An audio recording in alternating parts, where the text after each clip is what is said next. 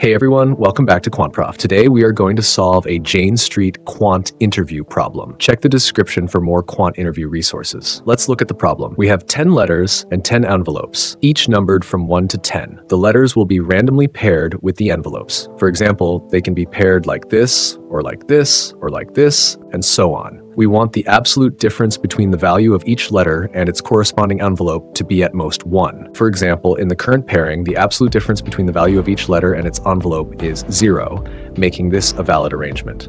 Similarly, this is also a valid arrangement. These pairs have an absolute difference of 0, while these pairs have an absolute difference of 1. However, this is not a valid arrangement, as this pair has an absolute difference of 2. So find the probability that the letters are assigned to envelopes such that the absolute difference between the value of each letter and its corresponding envelope is at most 1. Pause the video here if you want to give it a try.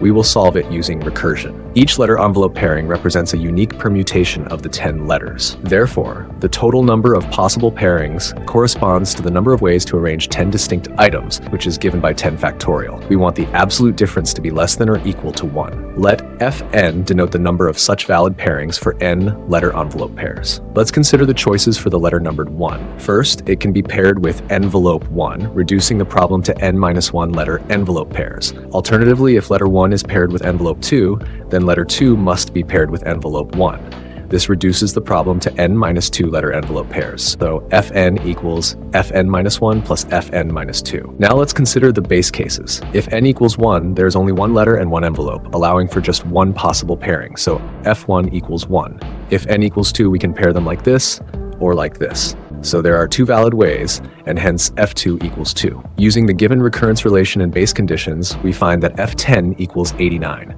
Therefore, the total number of valid pairings for 10 envelopes is 89. So the required probability is 89 divided by 10 factorial. Let's consider another problem. There are 5 light bulbs, all initially turned off. In each turn, we randomly select one light bulb and flip its state.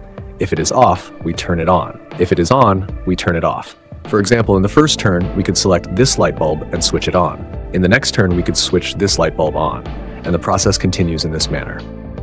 So, if all bulbs are initially off, what is the expected number of turns until all bulbs are off again? Try to solve this on your own. Hope you liked the video. If you want to learn how to solve these kinds of interview problems, we invite you to check out our course, Quant Interview Masterclass, where we teach you how to think when solving difficult problems. We also cover the entire theory, specifically tailored for quant interviews, along with over 1,000 problems. Thanks for watching, and see you next time. Until then, Godspeed.